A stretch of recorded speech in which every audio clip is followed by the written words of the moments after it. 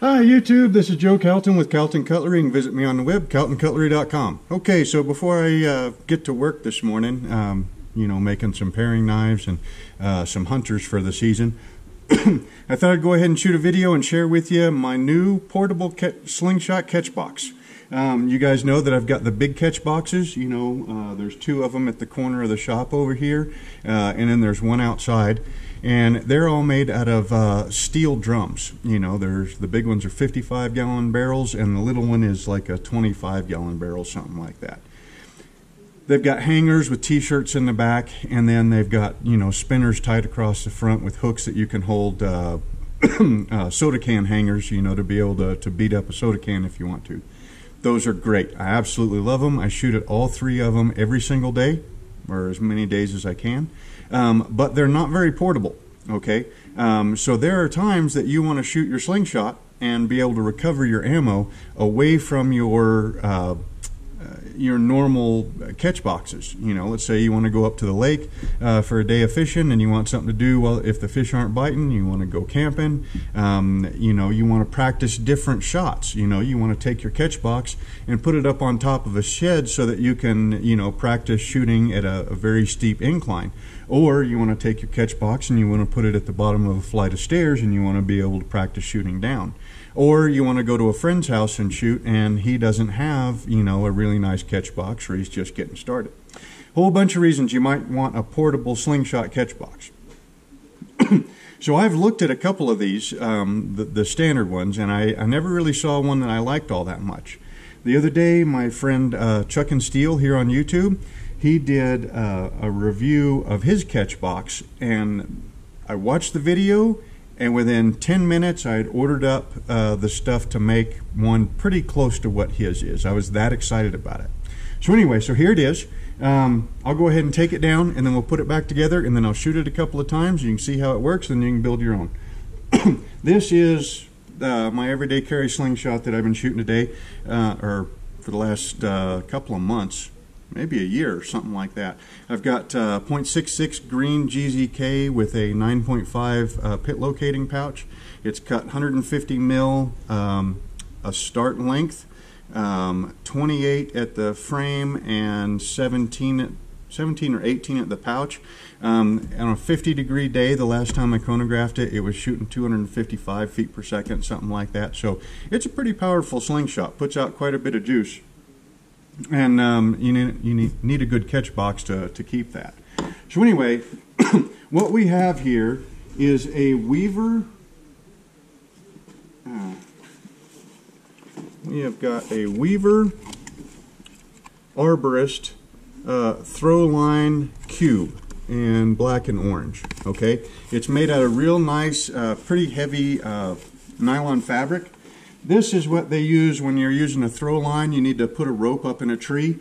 A throw line is a very hard, slick nylon rope, a little bit smaller in diameter than like 550 paracord. And a throw bag is, basically a bean shot bag that's got, a piece of rope tied on the end of it. And you chuck that throw bag up in the tree, it goes up and then goes over a limb hopefully, and then when it falls down, then you can grab a hold of it. Well, this, and tie on a larger rope and then pull it back over, and that's how you install a climbing rope in a tree. So what this does is it holds that throw line nice and neat so it doesn't get tangled, and yet it can come out of the box or the cube really fast. So what we've got here is we've got a piece of cardboard that kind of helps the shot from bouncing out so much. A couple of paper clips to hold that to the corners here. We've got a couple of pony clamps on the top, or spring clamps. We have got one of my old t-shirts, and we've got a clothes hanger with the clamp style clip on there. You could probably use the clamper types. I don't think it really matters all that much. And then the hook has been cut off. We've got the last shooting session worth of ammo we need to put in my pocket. The string that holds the flipper here is just tied on to the handles on the sides of the throw bag. Okay, now this throw bag, you can see it says open and close and it twists directions, right? That's one of the cool things about this.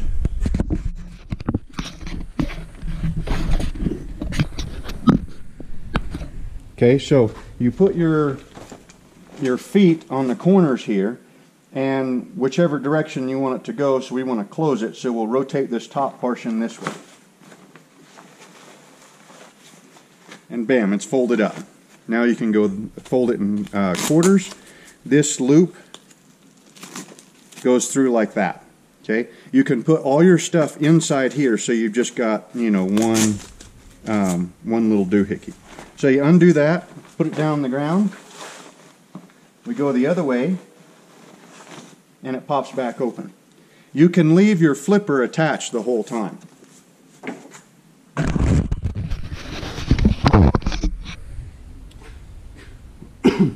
Okay, so now that we've got the cube put back together again, we take our t-shirt with our hanger. Now the hanger has got like a little I-beam type of construction right here.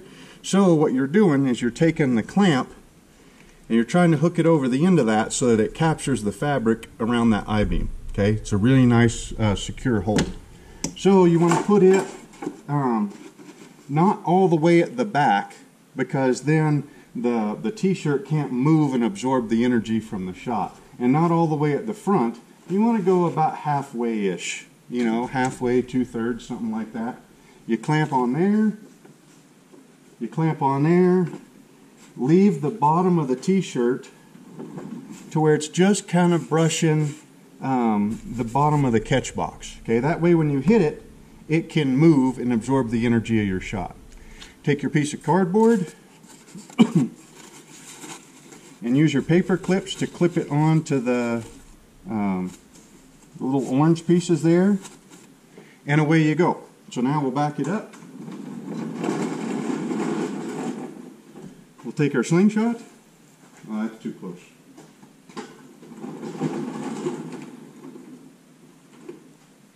I mean, that's still going to be mighty dang close, but I'm not too sure how far y'all can see it. Should be able to see both of us there. Now, when you're shooting real close like this, okay, don't use the tip of your fork. Use like the middle portion, or you know, take yourself a pen and put like little hash marks. I don't know if you can see my little hash marks right there. And you're going to want to shoot or aim about halfway down the fork tip to be able to hit it this close. See, that was it's still shot under. See, it took those 2 shots real easy. We'll do 2 more. Now, watch that t-shirt if you get to see it with the big screen. Or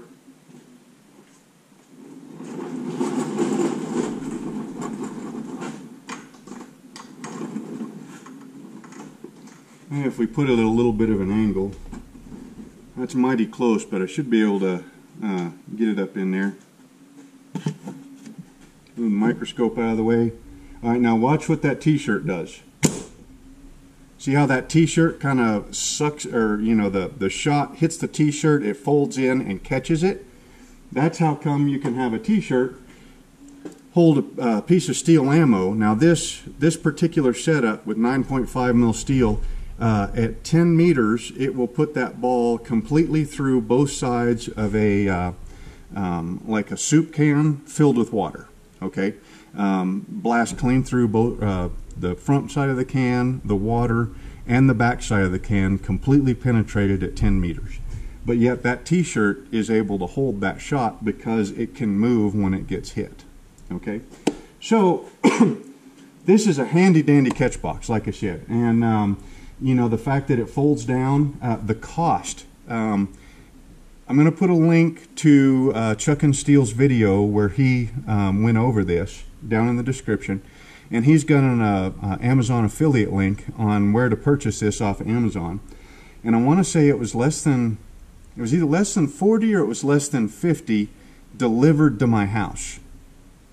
And the rest of the stuff, I mean, besides the spring clamps, you know, I think those are like $1 a piece down at Home Depot. The old t-shirt and the old coat hanger, you know, we can't really put a price on those. Or the cardboard and the you know, the rest of the little parts and pieces. And it's big. That was one of the things that I was after when I was gonna, you know, finally purchase one of these. You know, I was just gonna purchase a ready-made one, but this one's quite a bit nicer. Is that the thing is huge? Okay, it's like a 15-inch.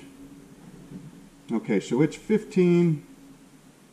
It's 16 on the outside edges of the frame. You lose a little bit, you know, for the fabric, but still the opening, even with this tied across, so it's kind of squeezing it in a little bit, the opening here is 14 inches by 14.5 inches. Okay.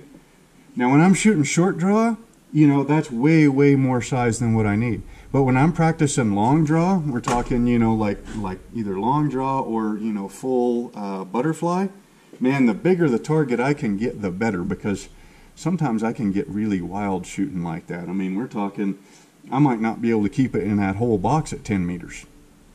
So a larger one is better.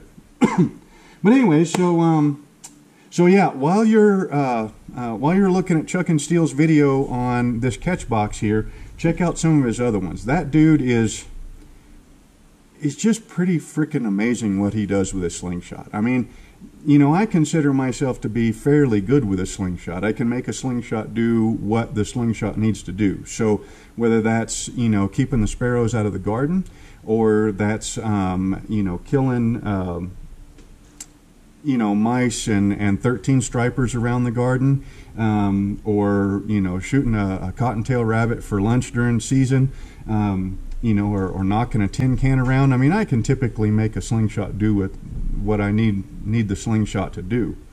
This guy, he's like a freaking artist, right? I mean, he's got a video where he shoots a soda can at like 200 yards with a slingshot and hits it like on the second or the third shot. I can't even see a soda can at 250 yards, much less hit the thing with a slingshot. But man, he steps up there and makes that shot and makes it look cool, like he's done it a whole bunch of times. But anyway, so yeah, he's got some really amazing videos, so check some of those out. Anyway, yeah, I'm pretty excited to put this thing to work and get to practicing more. So again, this is Joe Calton with Calton Cutlery. You can visit me on the web, caltoncutlery.com. Hope you enjoyed the video, and we will see you next time.